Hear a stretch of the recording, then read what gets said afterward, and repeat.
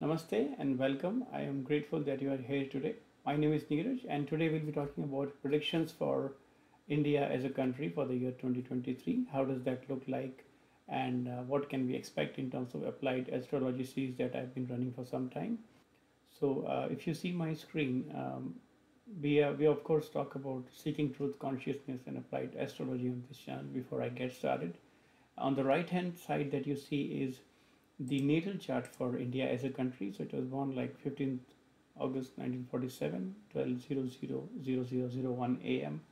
in terms of time. So that's the chart that I've considered, and I'll quickly get started.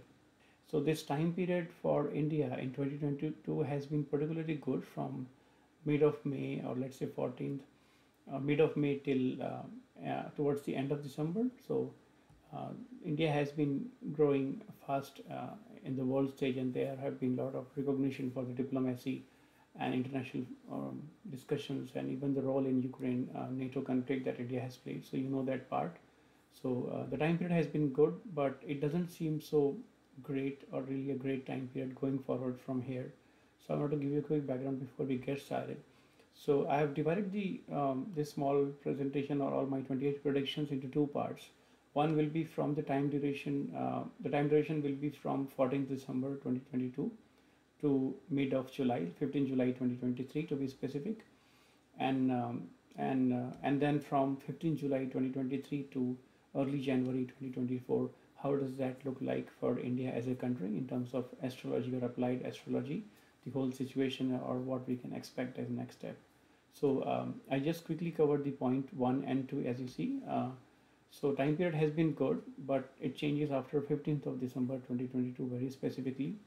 Um, the third point here being India is of course all prepared and set to reach greater heights, but there are significant challenges. Side, if you see, India is on the track record of 100 billion remittances from the global largest diaspora in the world, which is Indians abroad, and this will be sort of a world record that India will be doing. So this is just an example of how this time period from mid of this year has been very good for India. Then the growth has been phenomenal and great, and this 100 billion in remittances will be like a world record. For the first time, one country will be getting such a huge amount. I guess 2 to 3% of the GDP of India as a country in terms of remittances from global diaspora. So that's point number three. I'll move on to the next point quickly. Number four is, of course, the leadership is all set. They want to be focused, they want to become profitable, and it looks like from the charts that they will be taking very bold steps to boost income or profitability of the country in general. There is specific focus on the stock markets, the performance of the businesses, the lending that happens in the country.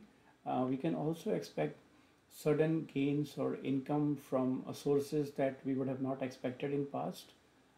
So let's say, for instance, I know for sure right now the oil that India is buying from Russia at cheaper prices is actually benefiting private businesses. So it's going to help them in a way if you look at it. So there can be certain gains or economic boost in the overall activity of the country. That's number four. Then number five is the leadership efforts are towards the market, and it looks like it will go positive for gold this year, specifically in this time period, December to 15 July 2023. You can expect a rise in property prices, boost in rental income. We are seeing some trend, for instance, in Bangalore. I just heard 20 to 30% because people are kind of going back to offices, and so there's a 20 to 30% rise in some areas in rental property income, for instance. Good for the buyers, not so good for the employees or people who are renting out in general. So you can boost those kind of you can see those kind of boosts in the economy and growth, and the real estate is poised to grow again in this time period. The things which are speculative stocks, stock market, and trade businesses, and even the business partnership with other countries will be okay in general. It will be towards the growth. There are some challenges though, which I'll be covering in my subsequent slides. Now let's talk about challenges part. Again, I'm continuing my number of points I'm covering, and I also continue some screenshots with just to give you more examples of what I mean by that and how that is happening in real time. So that's why I call it applied astrology. So this time period seems very challenging for the education system, particularly Bollywood, anything to do with entertainment industry. Um, India has been trying to bring in NEP or National Education Policy 2020, I guess, and then it seems to be challenged. The children's future in terms of education and the kind of policies that government is going to make for them, for the kids, it seems to be challenged in general.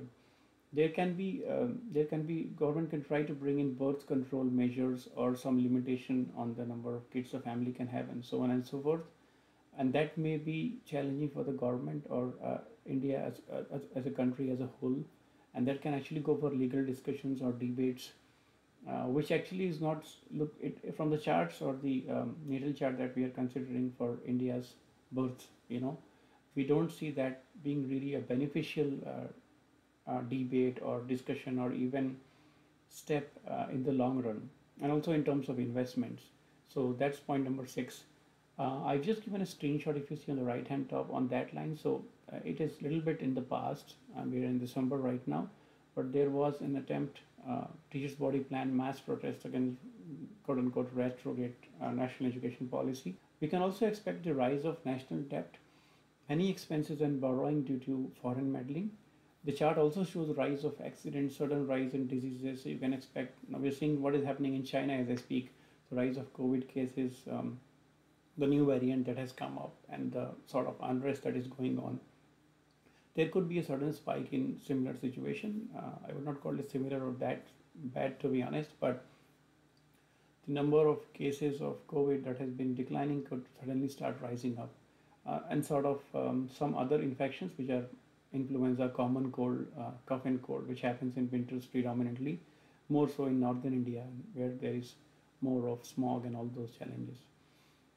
Conflicts and violence due to ideological differences with foreign powers are possible, and this is there is a clear indication that this is funded by foreign entities, other powers which sort of don't want India to grow at this rate, and they don't like India sort of trying to make a multipolar, if you will, world order or a world system.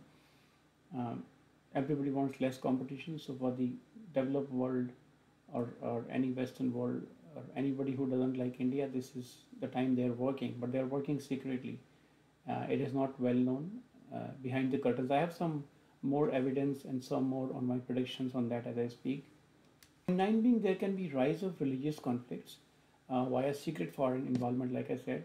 Now this time period is all about religion, law and order in the country. The whole 2023, if you will, in the sense that in fact the whole I've given the predictions about the world order or whole world in my previous videos about 3 years, sort of from now up till next 3 years. But we can clearly see in the charts that the 2023 year, if I were to name it in one term, it's more like a ideological differences or sort of a proxy war or indirect war between countries, or it's like cultural war or ideological war or intellectual warfare. That's what is going to happen. And India is of course is again have a very sweet spot in the global geopolitics or economics in general. So that is why it is bound to happen in India as a country as well. There is some ray of hope or good news though. For example, the in this whole challenging time period that I said from December to July 2023, the income sources inside the country, such as milk production, the dairy products, income from cattle, and all of that, will maintain a healthy economy, will keep us fed and taken care of. This sense of societal obligations or India's position as a neutral country and sense of dharma, if you will, and or just being righteousness or being ethical is very strong and what has been very strong during NATO Russia Ukraine conflict, as you all know. Now, all these decisions which has happened in the past in 2022 so far are going to build a real type of assets for us because of these decisions and the healthy economy and the milk production, etc. That will provide a good image to India as a country on international forums. On the right hand top, I've given just a quote by in the UN that we must continue to believe in the power of diplomacy. I guess from S. Shankar in the UN speech somewhere. So the 11th point, quickly moving on to the 11th point, that is the businesses and trade partnerships during this period will bring in average returns for the country. We don't see a lot of good things, or let's say a lot of negative things, but it's somewhere in between. Some trade agreements may be helping. India recently had sort of free trade agreement with Australia. The UK thing is hanging, as you know, with Rishi Sunak and the government there in the UK, and Canada, the relationships are challenges as usual. So, and with US also there is a lot of diplomacy and all that. Those issues are going on, as you all know. But it will be sort of midline average sort of a economy or business in this time period. The 12th point being, and again, this specific slide deck is more about legal reforms that are underway or expected. We expect that, at least in terms of applied astrology coming into India as a country. And then there could be big reforms, legal reforms like Uniform Civil Code, NRC, CAA, etc. For example, I live in Canada right now, and almost all the countries of developed world has NRC, including Canada. So this could come up in India as well, and CAA, etc. There has been protests in the past, but it looks like there could be big legal reforms in the country. It seems a possibility here, and more likely to happen, I said in the bracket. And this will boost up countries' income and wealth. This is geared towards increasing profitability and income, like I said. One of the many bold decisions that we see government or the leadership is poised to take. Religious sentiments with respect to law and order. It is a time period where every part of the world would be talking religion. Like I said, it's the era or the decade, or let's say the 2023 specifically is the year of ideological differences or cultural wars. So it's all about, people will be talking about religion, life, good deeds. But the legal reforms or such big decisions would lead to complete unrest, let's say, and a lot of disturbance internally within India. And there is a time period which more specifically between December 2022, I foresee, let's say 13th or 14th December, IST India time, to 14, 13, 14, 15 of July 2023. There, I too, of course, spoke about the positive hopes and things which can be okay or average, but this seems very challenging in terms of legal reforms. And people are, of course, on the 13th point, people are understanding the unfairness and appeasement politics very well. Sort of Rahu is in Bharni Nakshatra, and that kind of exposes everybody and what happens in that time period. It is again in move to Ketu's position in Libra, which is in Swati Nakshatra, in other words.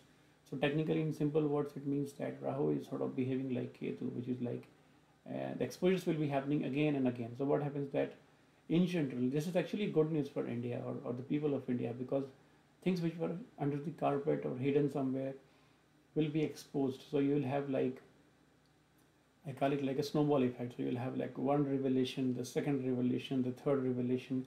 So people will see that the truth will come out one after another.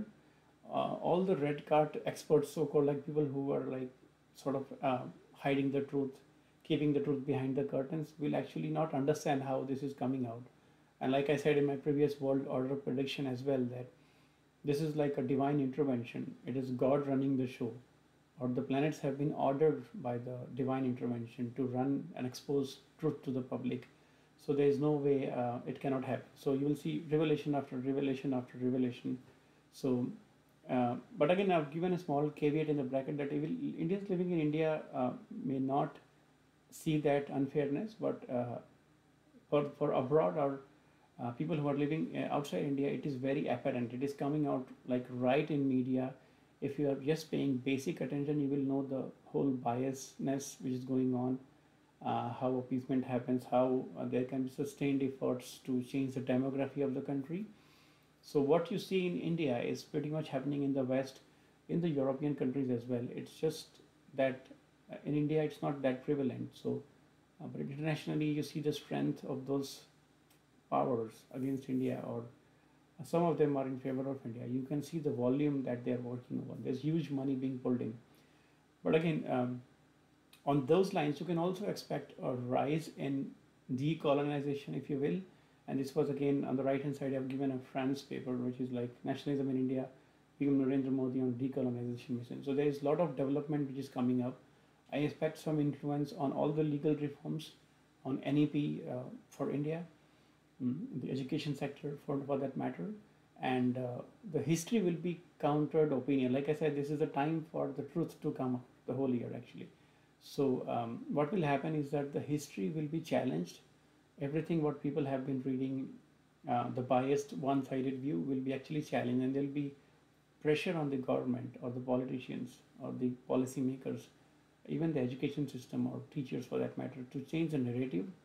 Somebody teaching history in a classroom will have a very good time because it can easily be countered opinion.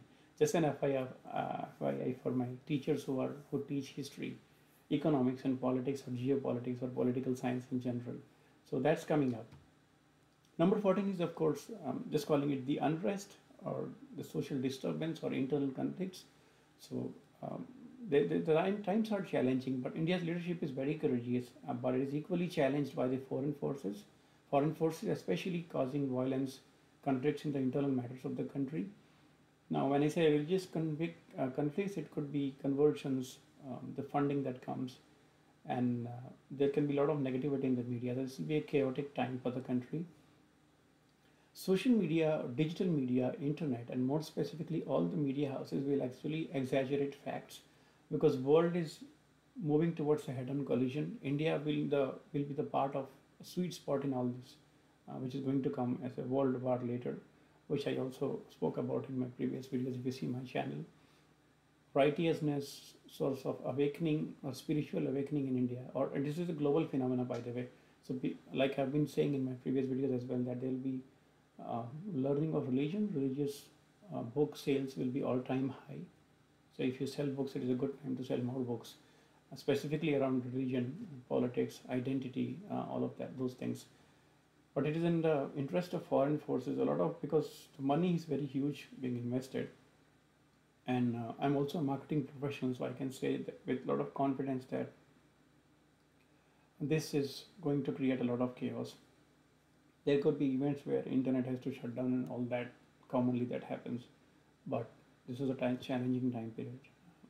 The consequences will be challenging the public image of India, and I have an example in the next slide, which is really happening as I speak today, specifically in the West. So read all Western forces plus more XYZ are working against Indian interests. This is right hand of the current minority governments. They support all the decision making in Canada, for example.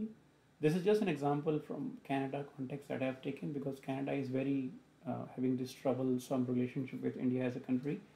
This is happening in the US big time, China big time, name any, Europe big time, UN big time, United Nations Security Council big time. So God is sort of exposing these things, but this is like an opposition party, and this is funded by the people. All these parties are political parties run by the common people's money, for instance, but they put all their energies and funding into all of this, anti-India campaigns, or I will call it, and they have their own political agendas. You can see what has happened with temples or Hindu temples in Canada. There were 20 known incidents, and 37 which people are talking about were actually the case of kind of temples that were, theft was done, destroyed. Obviously, there is a religious angle to it, which I don't want to talk about more than that. But and there is an attempt. All those guys that you see on the screen there's an attempt to unite them into one bucket. So I call it like divide and conquer rule. It's typical British rule. Even in terms of marketing, that's like when you identify one bucket, you can brand it, appease it, whatever you want to be, and make it stand against one nation or country. But this is the situation of the opposition of the country. You imagine this is like opposition of the country within Canada, and if they oppose, let's the liberal government or the conservatives here in Canada, that is what they are supposed to do. Like their job is to be opposition for the leading party, not for the opposition for another party in another country, which is not even Canadian. So again, people's money is going this way. So I wanted my friends in India and also Canada to know that this is how, if you fund these parties, this is how the money is being spent, and this is how the campaigns are being run, and this is huge. Like the kind of money is phenomenal which is being put in. Just an example quickly there. 17th point being there is the firm intelligence for Indian leadership and the superb, I call it superb diplomacy on international forums, at the end of the day will ensure that India comes out slowly from such a trap, but it will be a gradual process, and it will be very challenging from the charts of it, or in terms of applied astrology. This time period is very good for spiritual development as well. Like I said, I think Ketu is in Libra as I speak, so that's like a sign of law and order. And again, in terms of politics, this is the time to for balancing of the powers, if you will. So somebody seeking spiritual advancement, studies or meditation, dhyan in general word, which is called mindfulness in the West, could be a very good time to do. Next section of my presentation today is about predictions for the time period from 15th July 2023, that is mid of next year, to 11th Feb 2024, but more specifically the whole year, next year. This is the most very challenging time for economy, and expenses for the country will be all-time high, including the national debt, the country's debt, things that they have been borrowing, paying money. So my guess is it can become costly that time. The food, the groceries, essentials could be becoming more and more costlier to live. So expect more inflation, rise of national debt. From the charts of it, it looks like it could be some impact from recession as well, and that is the time period when global recession will be at least at its peak. 20th point being, the social media and other media houses will be focused on religious development, law and order related reforms, so you can expect full on debates all the time, which anyway happens in India. Leadership will deal with all such challenges by effective public communications, and but will be busy dealing with foreign forces, foreign intervention, and everything related to Russia, Israel, NATO, UK, US, etc. Actually, this is very confusing time for leadership, with very few choices between what to do and what not to do. So leadership actually can be in back foot here, where they will not have a choice. They can be like sort of in. There can be attempts to isolate India as a country, which has also happened in past 5 years, but this will be more profound. Kal Sarpa Yoga is anyway there in India's Kundli from the birth of India on 15th August 1947, but it is becoming more prominent in that time period, like 15 July 2023 onwards. So all the means of productions, comfort, which was actually so far good up till 15th of July, will be challenged, including the internal wealth of the country. There can be drop in profitability. We can also expect a drop in real estate, and I'm guessing there could be possible stock market crash. Or now this is challenging time for countries' friendships as well, with Russia, US, any kind of relationship they may have had in the past, that will be tested again. There's some possibility though that India forces this is there is a possibility of India's forces getting involved in diplomatic, sorry about the typo there, diplomatic military exercises or support to India's friends.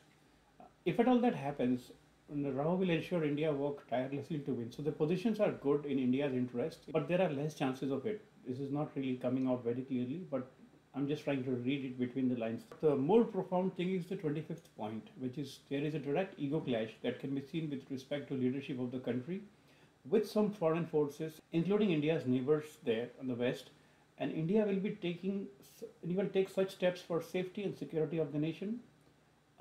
There are chances, and at least a good amount of chances, that India will be taking attempts to deal with POK or Pakistan occupied Kashmir. It is actually in the mid of all the challenges that India might be facing. Now, it could be that joint military drill in the previous point, or that exercise that I spoke about, or it could be some other country, but because of friendship or testing the alliance with some other country, it could be, I don't know, G20, SARC, or BRICS, whatever may be it. There is a possibility of some joint exercise, POK being one of them as well. And again, it could be same or different, but looks like India might get into that level of conflict. But whatever happens, no matter whatever happens, India is poised to win in all the foreign affairs during this time period, as there is a clear Raja Yoga in the 12th house. Some of the foreign forces will also back India, but secretively. Like I said, there are friends. When the testing happens, when India gets into any sort of conflict, there are possibilities that obviously they will have friends who will try to help, but it may not be out in public. It will be secret affairs. There are a lot of hidden issues again during this time period, which will be exposed to the public, and there will be a direct foreign influence in almost all matters of the country. So this is going to be a very challenging time. Again, like I said in the beginning as well, we can expect rise of national debt, expenses on arms, vehicle, um, sort of banking as well in some words. Thanks for watching. Those were my quick predictions around what 2023 could bring in terms of astrology for India as a country. Thanks for watching. Namaste.